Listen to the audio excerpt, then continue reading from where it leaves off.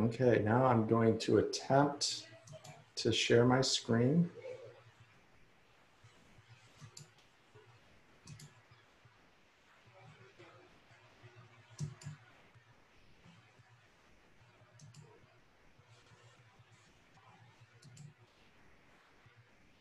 And then I'm gonna look to my colleagues to see, can they give me a thumbs up if you can actually see stuff? Great, thank you.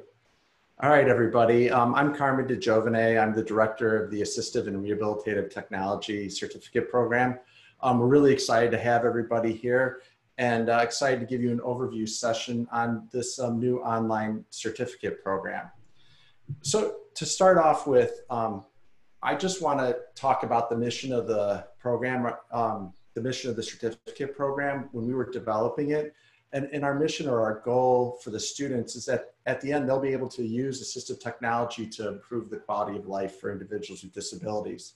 And I'll even go a step further to expand that to assistive technology and rehabilitative technology. And I hope you see that theme throughout this, throughout today's presentation and also throughout the curriculum. I think it's very important to have a good idea of where you want to go. And this is our mission in terms of informing students as they work through the certificate program. So we'll start off with a little welcome. Usually I would say at this point, yeah, if you need to use the washroom during this presentation, you can go to, and of course, given that we're in this online environment, I don't have to do that. My daughters would say that was a bad dad joke, so I'll leave it at that. From a logistics standpoint, the webinar will be recorded. All attendees will be muted throughout, and then just use the chat window for questions. I will be stopping twice during the presentation to answer questions. So if you want to ask questions during the presentation, that's totally fine, and we will be answering them throughout. The other, however, if you want to wait till the end, that's fine as well. So our agenda today, we'll start off with introductions. Then we'll talk about what is assistive technology and rehabilitative technology. I know for some of you that may be on the call, that may be something that you're very aware of and you've heard many times before. But for other individuals who aren't familiar with this, we thought we would level set around what are these things that we're talking about in terms of AT and RT. We'll talk about the program design and curriculum. So what classes are involved in it? Why did we develop it the way we did? What was the rationale for putting the certificate program together? And then finally, we'll talk a little bit about the logistics of the application process, what the tuition looks like. And because we have a graduate program and an undergraduate program, who would want to take courses in each of these areas? And then at the end, we'll end with a question and answer session. So first, we'll start off with our esteemed presenters. Myself, I'm Carmen DeGiovane. I'm the program director for the ARTC, or the Assistive and Rehabilitative Technology Certificate Program. I've been at Ohio State University for 10 years, almost 11 years now, and I'm an associate professor with a clinical appointment. I also work in the Assistive and Rehabilitative Technology, I also work in the Assistive Technology Center. I'm on the clinical side, so I get to work with physical therapists, occupational therapists, and speech language pathologists on a regular basis. So I'm going to turn it over to Amy to introduce herself. Thank you. I am Amy Miller-Suntag, and I am a speech language pathologist. I've been working in the field and with people who need augmentative and alternative communication for more than 20 years now, or close to that. Start to lose count. And I've been at OSU for about 5 years, and I am really excited and proud to be part of this certificate program. Great. Thank you very much, Amy. And now we'll turn it over to Lisa Tarek, who will introduce herself. Hi, everyone. I'm Lisa Tarek. I'm the Director of Student Services in the School of Health and Rehabilitation Sciences. I have been at the university for over 15 years in various administrative positions. Thank you. Great, thank you, Lisa. And finally, we'll have Matt Nellis introduce himself. Matt is the Regional Director of Operations for National Seating Mobility, and he's actually, it's great that I'm here and Amy's here and Lisa's here, but I think it's actually most important that Matt's here because he provides the perspective of a potential future employer and talks about the big picture of why there's a need for assistive technology professionals in the field. So Matt, if you mind introducing yourself. Sure. Thanks, Carmen. So I would be the one person that, again, doesn't work for Ohio State. So I'm kind of the outsider here. But as Carmen said, my name is Matt Nellis. I work as a regional director in our operations for National Seating Mobility. So we're a provider of the rehab equipment that clients see throughout this facility and others. I've been in the medical industry for close to 20 years and the last almost 5 now with National Seating. So I'm super excited to be involved and I appreciate the opportunity to speak with you all this evening. Great. Thank you very much, Matt. We're really happy to have you here today. So Matt will be talking a little bit later on in our presentation, giving you a little bit more background. So in terms of level setting around what is assistive technology, assistive technology is services, devices, strategies, and practices that are conceived and applied to improve functional capabilities of individuals with disabilities. And the reason this is important for the curriculum and the reason this is important for the program in general is that we don't just focus on the shiny devices because those shiny devices are going to change over time. What we really do is we focus on the services, strategies, and practices. How do people use them? How do professionals who are getting into this field identify what is the most appropriate assistive technology for an individual? And how do they work with the consumer to, working together as an interprofessional team, decide what is going to be the technology that's going to allow them to perform the activities that they want to perform on a daily basis?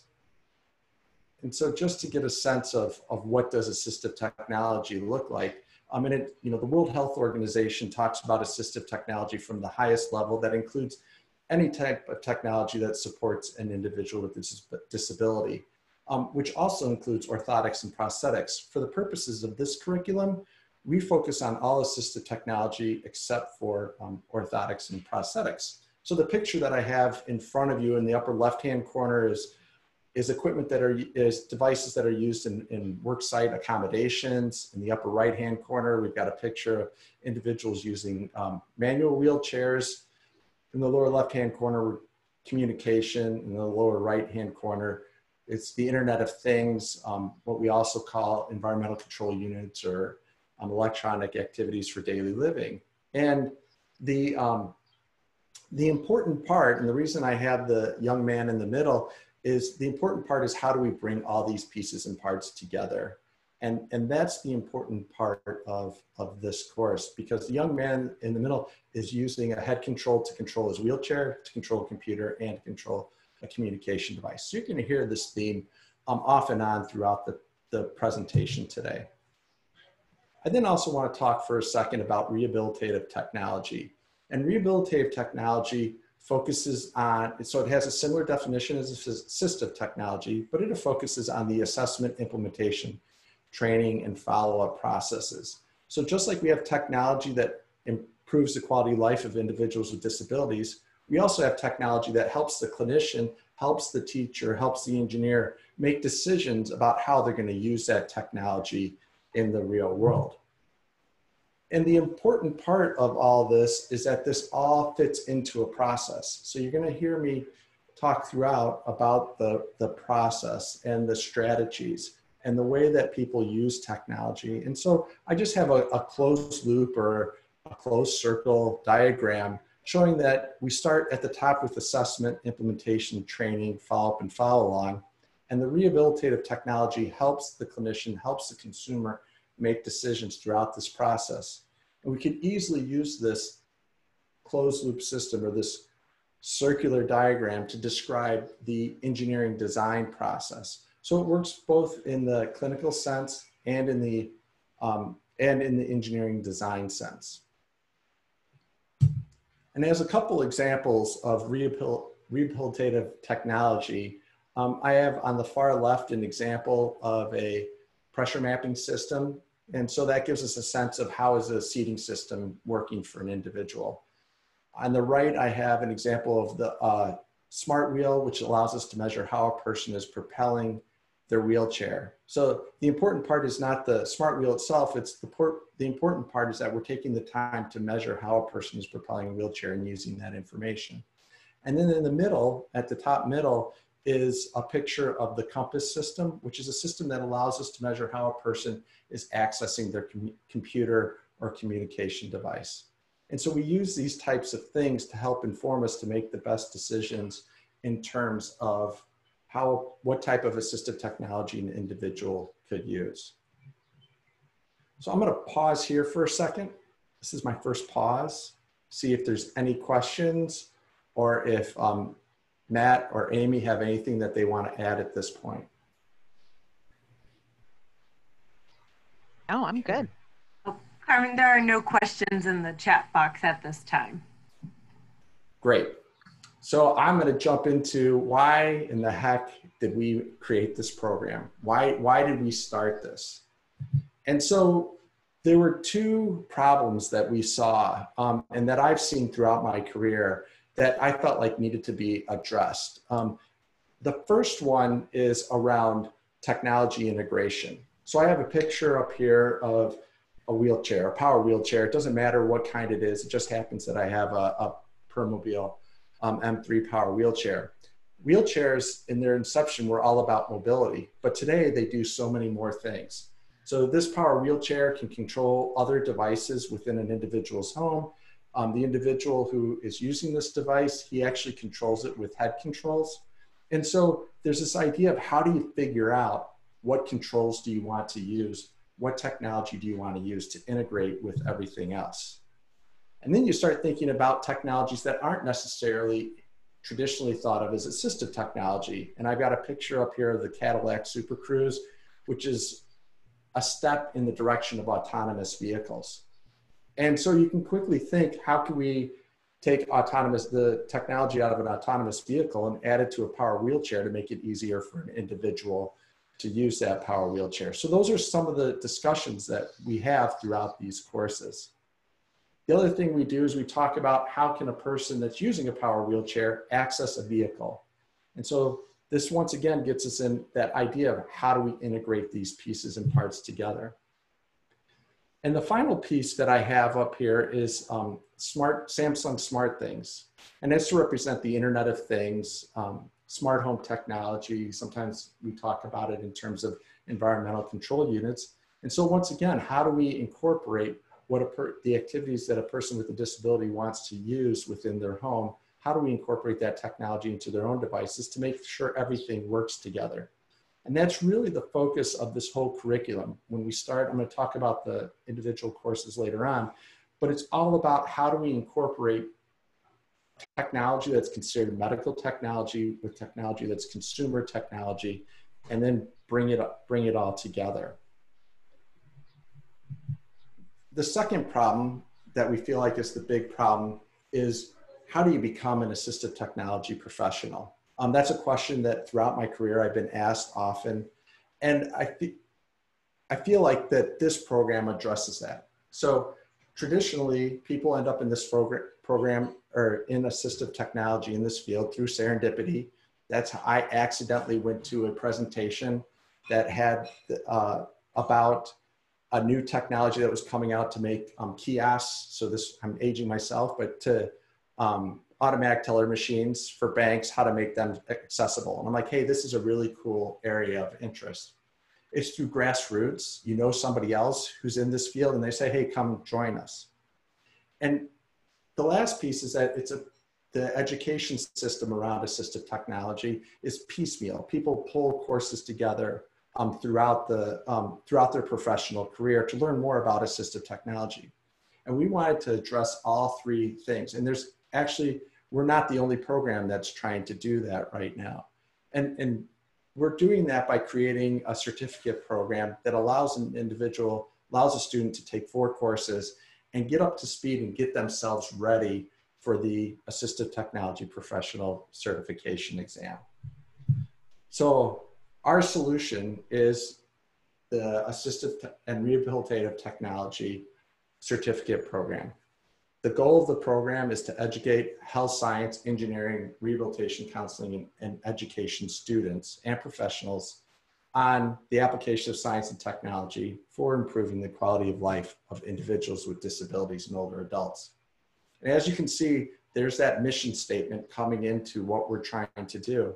And you can also see the interprofessional nature of assistive technology and rehabilitative technology, which makes this field so much fun to get into. So before I go into the courses that are in the program, just wanted to see if Matt and Amy had anything to add at this point. Okay. Oh, it sounds great to me. Great. One thing, Carmen, I want to touch on, I think is the problem number 2 that you mentioned, and how significant you guys are in creating the certificate program. There is an absolute, just a gap of qualified folks going into this field. Because it isn't a typical traditional course plan. And so in today's environment and in our kind of ever-changing landscape, from a professional perspective, there are going to be a lot of opportunities in this field. With the aging population exploding, and the folks, fortunately or unfortunately, depending upon the viewpoint of the need for what we all do, is growing exponentially, but those who serve them hasn't kept up with that. So it is, I guess, by all accounts, speaking from a business perspective, a good problem to have. But again, having the opportunity to take these types of courses and get a head start on the certification process is tremendous for the folks that take advantage of it. Great, thank you very much for adding that piece, Matt. I think it's a really important part, and it's the it's the story that I've been hearing from a number of individuals. Is they can find potential employees who have an engineering background or have a health science background, but the engineers don't have the health science, and they need that part, or the individuals with the health science background don't have that engineering or technology background. So this certificate program addresses that. Carmen, we have a question in regards to, would this certificate help a disability career specialist to better prepare to help individuals in jobs? Yeah, yes, that's a great question. So one of the hard parts about putting this program together was identifying all the people that could benefit from this. So from a disability specialist part, when I think of workplace accommodation, RESNA has, and the job accommodation, the people who work in the job accommodation network out of Georgia Tech have been involved in the development of what technology will support individuals in their workplace environment. So the certificate program would help you by giving you that broad knowledge, which I'm going to talk about in the Introduction to Assistive Technology program, or Intro to Assistive Technology course. But then you could identify areas of the certificate program that would also support finding the technology that would allow an individual with a disability to either go back to work, go to work for the first time, or to keep their job. And we've been involved in that aspect at the Assistive Technology Center. So they parallel each other quite well there. Okay, so that was a great segue because it gave me a chance to talk a little bit about the Introduction to Assistive Technology course.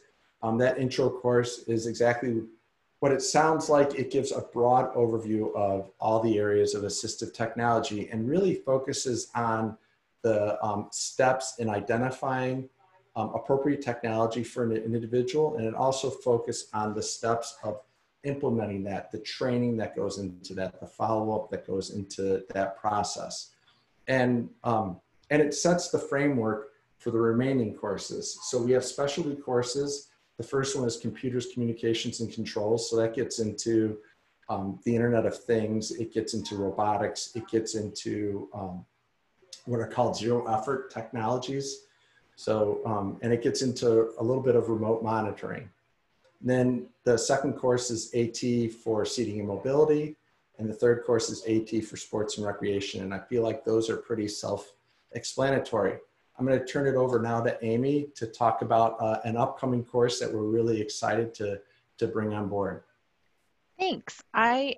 Was finishing the syllabus today and actually got really excited, especially with that question in the chat, adding in a section on how people with AAC can use that technology to have employment or in other recreation information or ability to participate in recreation. Because one of the important things about AAC is that we really know the reasons we communicate and why. And I think with AAC, a lot of times we focus just on your wants and needs, and that's really important. But communication is really about social connection. And we do that in so many ways, not just talking to someone face to face, but being able to use that same technology to write an email, to use that same technology to post to Instagram and take a picture with the device, and possibly even being able to drive your wheelchair or having the switches in your wheelchair control the device and how it all hooks together. And I think this is a really exciting time where it's getting more feasible that we can connect all these things together and still provide someone with effective communication. And especially for people who are not literate or may lose their literacy skills with disabilities as they potentially have a stroke or traumatic brain injury, and how we can best set up the foundation of how should information be arranged and how should vocabulary be organized on a communication device to facilitate that effective use in all different settings, and even controlling the Samsung smart home and Alexa and all of the other Internet of Things that is available. It's really exciting. Thank you, Amy. And there's one point that Amy talked about that I want to highlight. And that point is that she was talking about stuff that happens in other courses within her course. And so one of the things we've been cognitive about is trying to identify ways to loop the same concepts into multiple courses to make those connections. So it's not just you take one course and then you're done, but you take one course and you apply it again and you apply it again, which hopefully makes it a better experience for you, but B, more importantly, will hopefully make it easier for you to then leverage it in the real world and see how those applications can actually benefit you as a professional and the individual with a disability. The last course that we have coming online in the, at the end of 2021 is Games for Health Promotion and Rehabilitation. And so that's a course that we look at the importance of virtual reality, augmented reality, and game theory in health promotion and rehabilitation.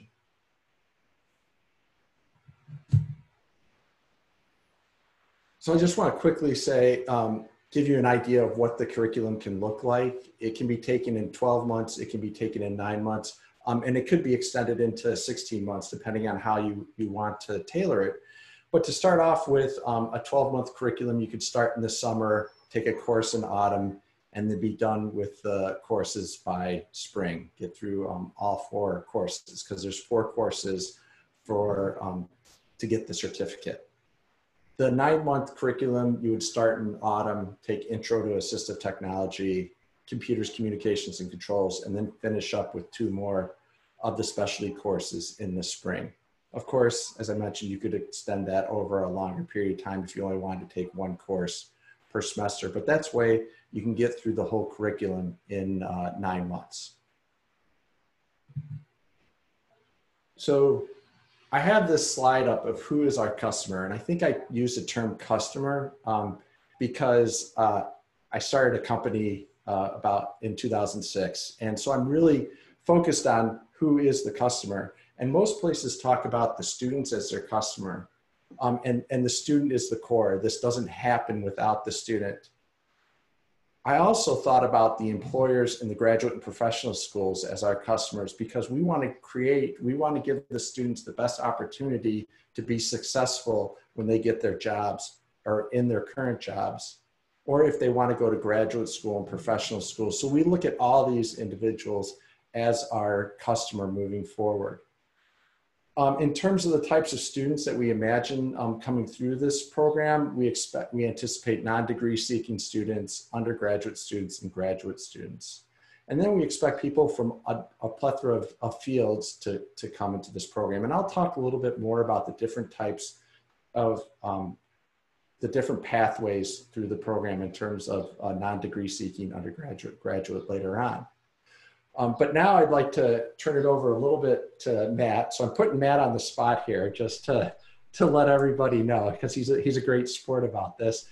Just to talk about some of the opportunities. What does it look like as an ATP, or what are some of the opportunities for somebody that's interested in this field? Sure. So, you know, our industry it's really, in many ways, I'm going to sound a little bit odd in this. It's kind of broadly narrow. So it's a really small industry. To give some perspective, the CRT or complex rehab technology industry that my company is a part of is really a subset of the durable medical equipment industry. So the DME.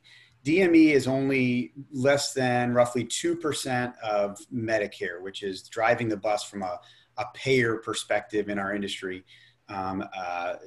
Given that a large number of folks that are served through what we do are of Medicare age, and again, that's a growing population. So it's kind of a small industry, but it's broad in the sense of the number of opportunities that are available. Historically, as Carmen said early on, we got folks who sort of fell into this business. They may have been a respiratory therapist, or their mom needed a wheelchair, so they went somewhere and got one and then realized there wasn't anybody to help take care of them. There wasn't enough proper equipment, and they learned on the fly, and next thing you know, they own their own DME company. And to that end, just us alone, we've got a significant number of our ATPs, and we employ at NSM probably around 420 or 430 ATPs across the US and Canada. And a significant number, probably 40% or higher, have been in the industry for 15 plus years and are in the next probably 5 years approaching their retirement age. So not only as a practicing ATP from a provider perspective are there great opportunities, but we not just my company, but our industry also has ATPs that are working in the supply chain side of things. So working directly with the manufacturers, of course, working for the manufacturers to give the clinical and engineering perspective on how things should be created. The payer relations side of things, or lobbying, which is kind of an ugly word, is incredibly significant. Part of what Carmen mentioned in sort of that problem number one about technology, the technology in our industry has outpaced the payment side of this, has outpaced the legislative side of this, probably fivefold. There are technologies that are created that help not only individuals with better mobility, but improving the things they're doing every day, but increasing and improving their dignity and self-respect. And many of those technologies are not paid for by the client's insurance. So it leaves this gap of things that need to be paid for. So folks coming into this industry with an understanding, in the ATP side of it, can help educate payers, can help educate legislators, and really advocate on behalf of their clients and our patients, which is exactly something you do in the healthcare segment, right? Therapists and nurses and doctors are advocates for their patients, and that's something that is widely available for what we do as well. So it really is kind of a broad spectrum of areas where there's availability and opportunity, and it's, as I mentioned, it's growing exponentially in terms of where the opportunities are within what we do, and it's not just a mobility perspective, as was mentioned before. Aging in place is a term now, which is individuals who want to remain at home as long as possible. So what does their environment look like? We're no longer looking at how do we help the individual with their mobility need, but how do we help them through, as you saw through these courses, how does that integrate with every other aspect of their life? How does that work in their home environment? What does their home environment look like? How can that be adapted for them to be safe and comfortable there? How do they get to and from the doctor? So looking at transportation needs. It's really a broad-based industry, and having an understanding as an ATP gives you a foundational level knowledge that is incredibly valuable in across the entire spectrum of this industry. Great, thank you very much, Matt. You did, you know, the two things I want to highlight is that you talked about was the broad spectrum of, even if your primary focus is on mobility, that mobility has to interact with everything else. So you need this broad-based understanding of assistive technology. And the second thing is that I heard was the interprofessional nature and the ability to work with people in very different fields, because technology affects individuals with disabilities across all settings. And so that was really cool. So thank you. And Amy, is there anything that you want to add at this point? No, I'm really excited, Matt, about all the things you talked about. And I just get excited to see all these things coming together in one program, because I think a lot of it, the experience in my career has been piecemealing together. And so it's very exciting to see this. Thank you very much. So I just want to finish my part today, just talking a little bit about RESNA. I've been a member of RESNA for since 1994, so however long that is, a long time. But one of the questions I get is, will this certificate program decrease the amount of work experience that you need for the RESNA certification, so the Assistive Technology Professional certification and the Seating and Mobility Specialist certification? It won't decrease the work hour requirements. What it will do, it will prepare you to take the exam. It'll prepare you. When we built the curriculum, RESNA puts out a guide of what is on the exam, and we use that information to help us develop the program. So it will help prepare you for that component. There's two components to the certification: a work component, an education component, and then the test itself. And this will help you with the test. The second piece is, I get asked, are we accredited by RESNA? Because you can get schools can get accredited by RESNA now. We are not at this point, but that is something that we are looking forward to in the future. The exciting thing for me is that there are 3 programs that are accredited. They take very different tacks than we do to provide the education. They're University of Pittsburgh, University of Wisconsin-Milwaukee, and University of Illinois at Chicago. And you would think I wouldn't want to talk about them, but I'm actually very proud of the fact that there's some organizations some institutions that are able to take that leadership role and start the accreditation process. And so we'll be looking to them to help us develop get accredited for our program. So I think I'm going to turn it over to Lisa at this point. Great, thank you, Carmen. We actually have 2 questions. I was wondering if you thought maybe you could address them now, or if you'd like to wait. The first one is in regards to the actual curriculum of the ATC program. Can you test out of any of the courses, such as the Intro to Athletic Training?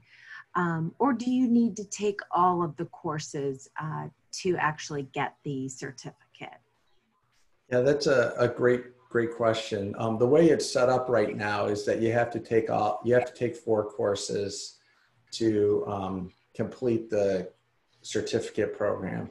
That doesn't mean that you can't, if you feel like that there's a course that you already have that knowledge around it, that you can't take the other courses. The courses are available on an a la carte basis. The nice thing about the certificate is that it makes it much easier when you're trying to demonstrate to other individuals, other external individuals, namely a future employer, about the type of education that you have and why you would be the best person for this job or the best person for a new role within your organization, to have that complete package through the certificate program.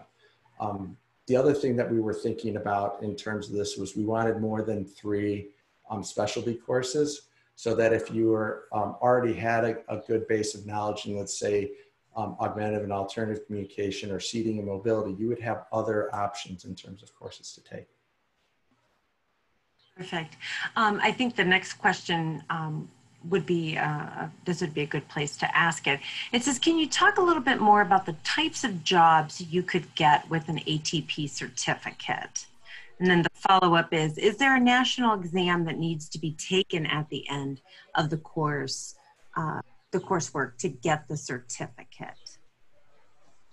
Okay, so yeah, two great questions there. The first question around the types of jobs. We have Matt on the call to talk specifically about the role of the complex rehab technology suppliers. It's a mouthful. Specifically ATPs who are working in the seating and mobility realm. So that's more of a combined sales and identifying the right technology for an individual. The other areas that we often see individuals getting jobs in are clinicians who want to work in an assistive technology center. So then that way that demonstrates that they're a clinician that has more experience, so an occupational therapist, physical therapist, speech language pathologist in a given area.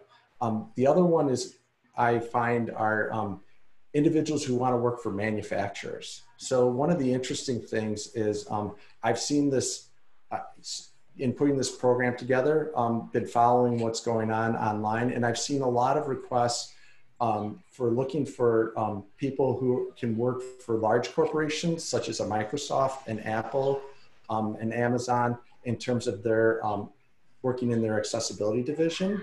I've seen it from Disney actually has internships around this.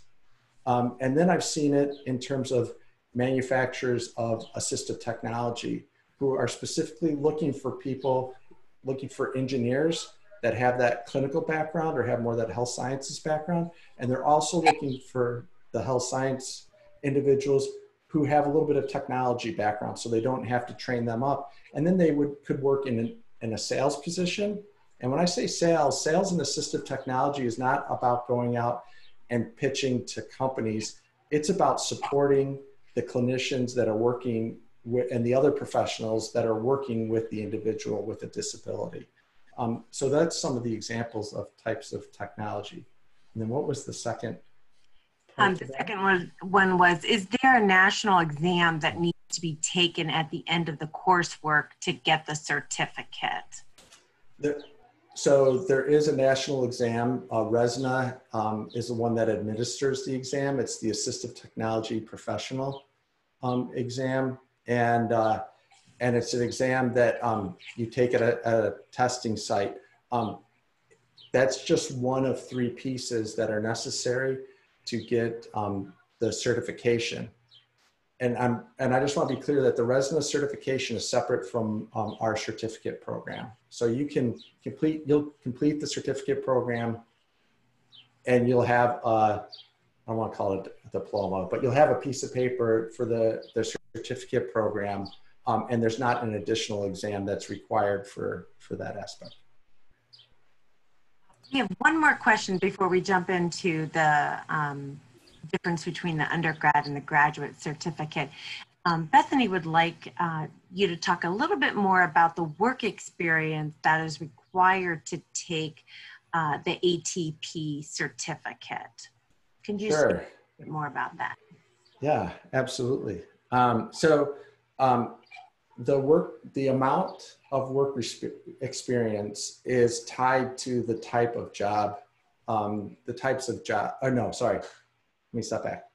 The amount of work experience is tied to your educational experience. So the more educational experience you have, the less time you have to spend to meet the work requirements. So that's the first piece. And I don't know those numbers off the top of my head, so I recommend going to the RESNA Assistive Technology, the RESNA ATP website.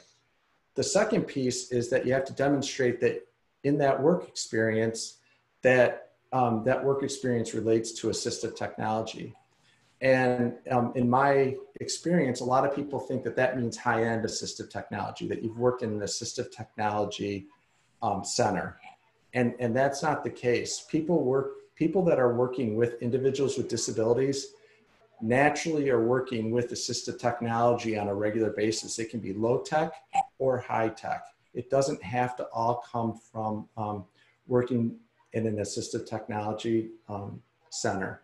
And so the thing that you have to do is tell that story when you're applying for the certification. Tell that story that, yes, I've worked so many hours in this area and this is how I interacted with assistive technology, and it may be low technology or high technology. Wonderful, thank you. Thank you to Amy for providing links to the ATP certificate and regarding work hours and the exam.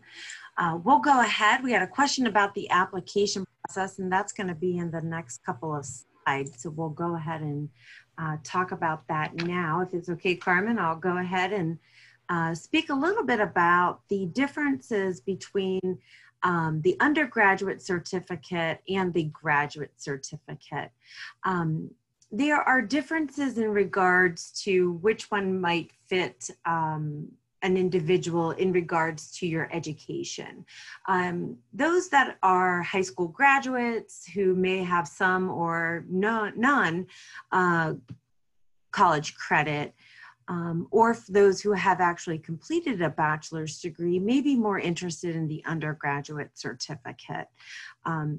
This could also be applied to those that are currently employed as rehabilitation technicians or technologists, or if you're looking to become one.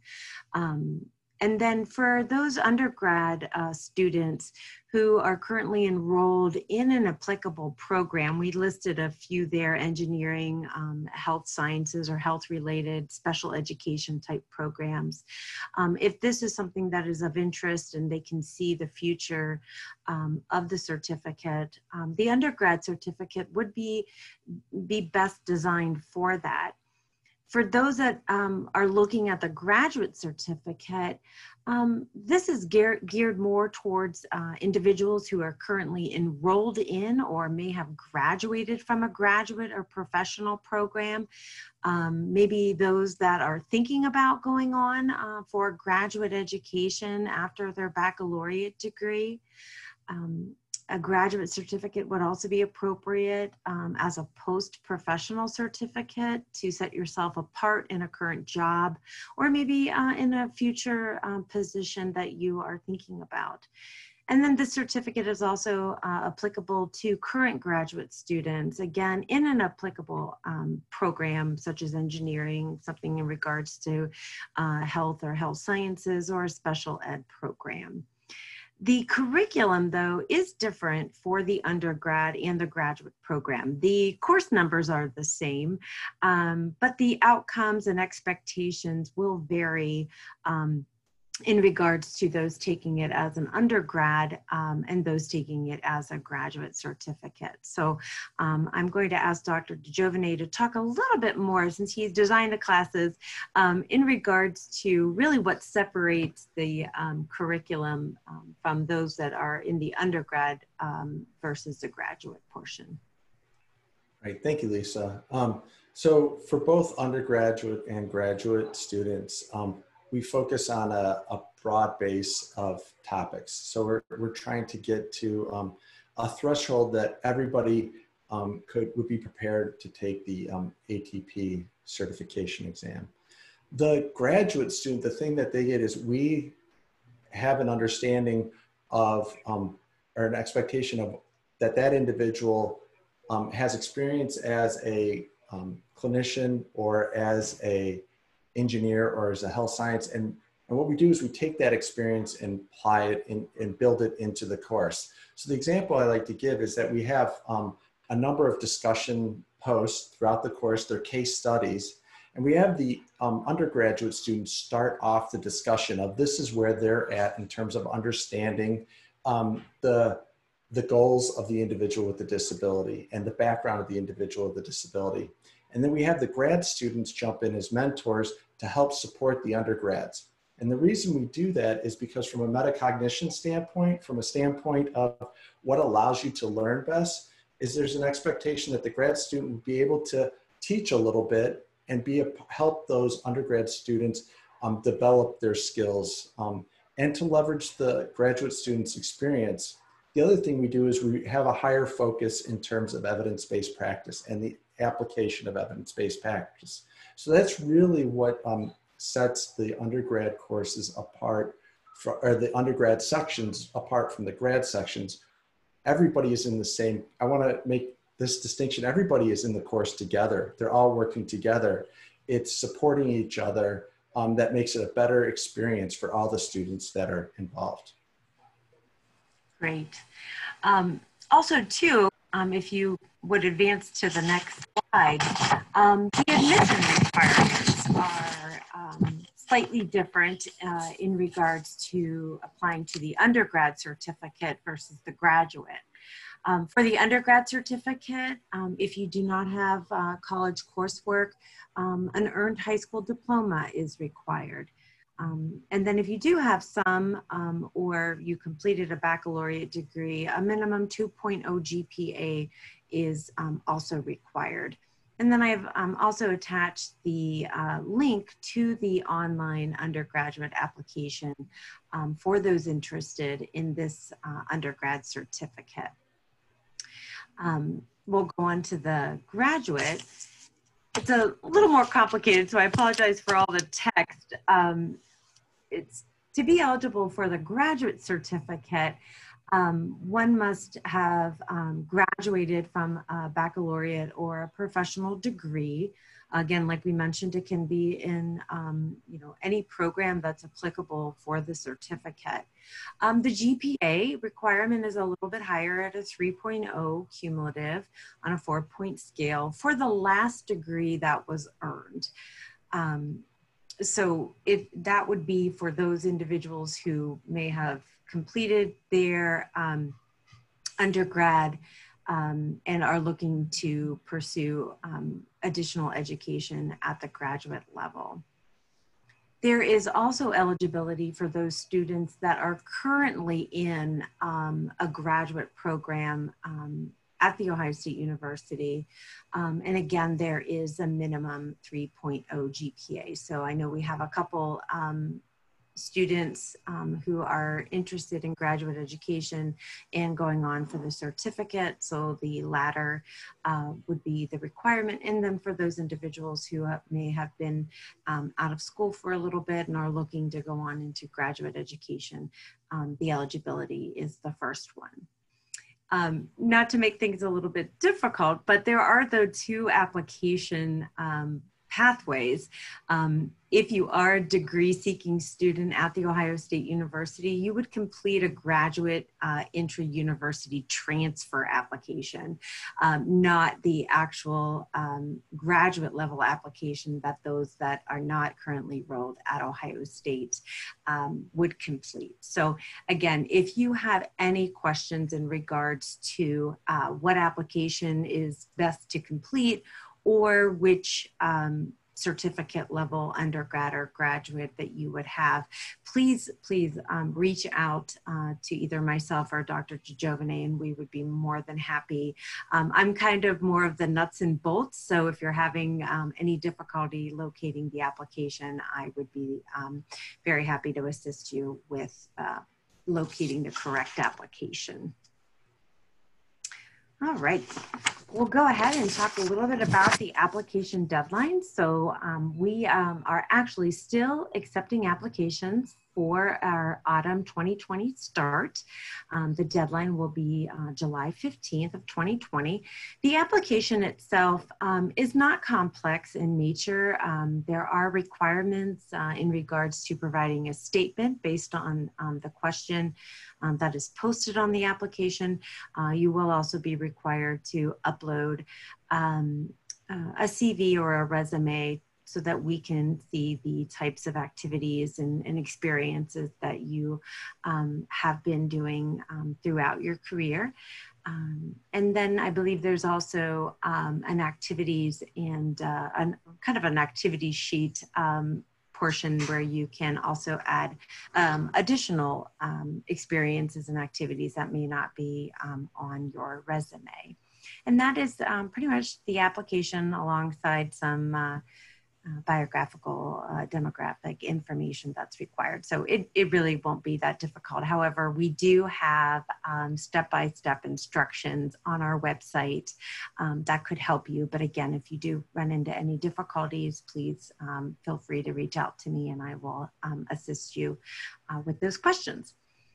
The nice thing about the certificate program is that we have rolling admissions. So we will be doing admissions every semester. So the next one after autumn will be spring of 2021. And that deadline will be November 30th of this year. And then we will continue along in the summer of 2021 with a deadline of April 1st. We usually do post future semesters, at least 2 semesters in advance. So we'll be posting our autumn 2021 deadlines here in a little bit, but there's definitely many opportunities to apply for the certificate program. And then another area where you may see some difference between the undergraduate and the graduate certificate is in tuition. Because this is an online certificate, you will be paying tuition for online education. As you can see, and let me just go ahead and explain, the second row is the total estimated cost for the certificate after or taking in the 4 courses that are required. And each course is at 3 credits. So if you look at instructional fees, general fees, the distance learning fee, and times that by I believe 4, if I did the math a while ago, you'll get the $56.92. But that would be the total cost for Ohio residents for the undergrad certificate. If you are out of state, it would slightly just a little bit higher at $57.32 for the undergrad. Now, graduate education across the board is higher than an undergraduate tuition fee. So we're looking at, for Ohio residents completing the 4 courses, will be at $93.44. And there's just a slight difference for non-Ohio residents. So if you have any questions in regards to tuition, the application process, admission criteria, please feel free to reach out to me.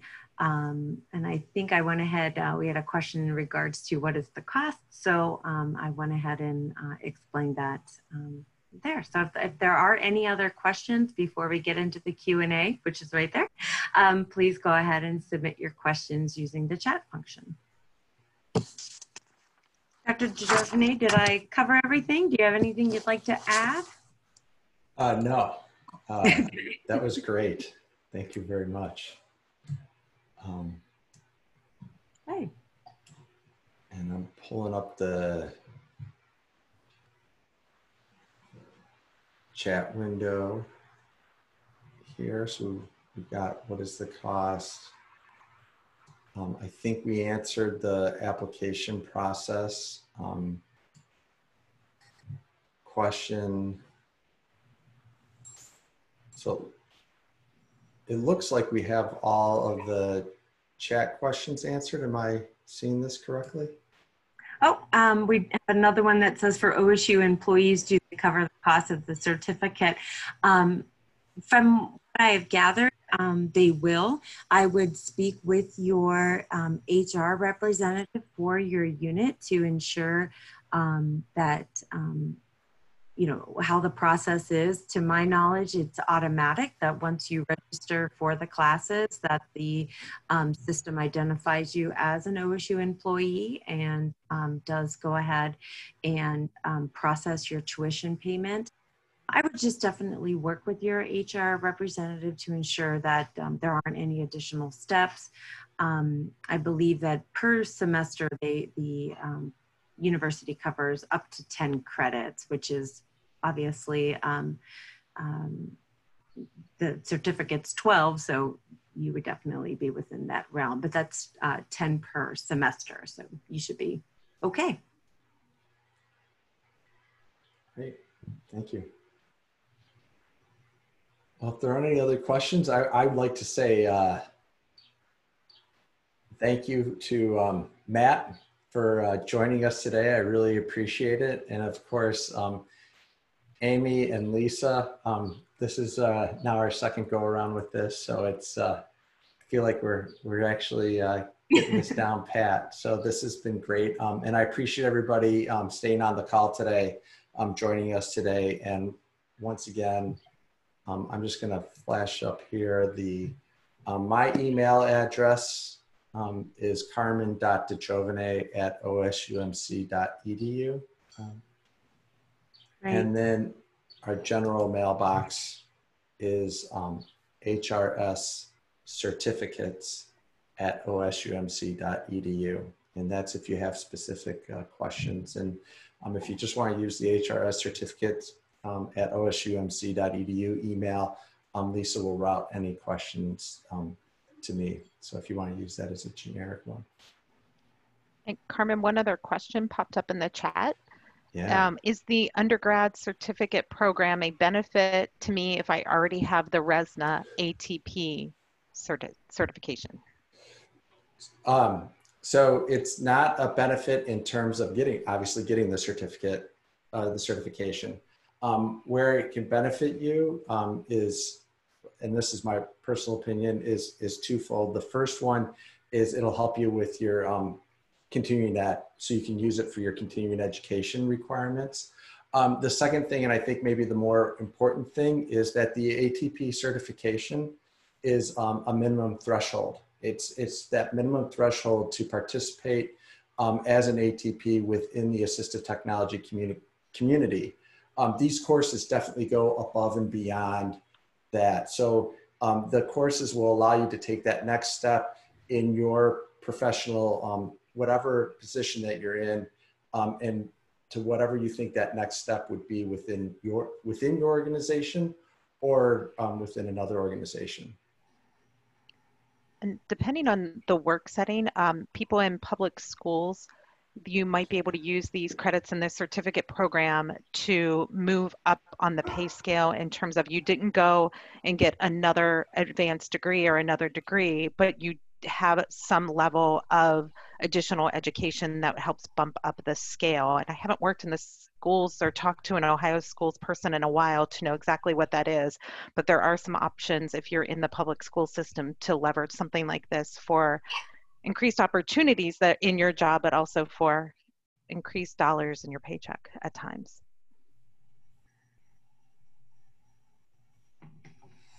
Thank you, everybody. Well, at this point, we'll wrap up. And thank you once again for spending your evening with us. Have a great day. Everyone.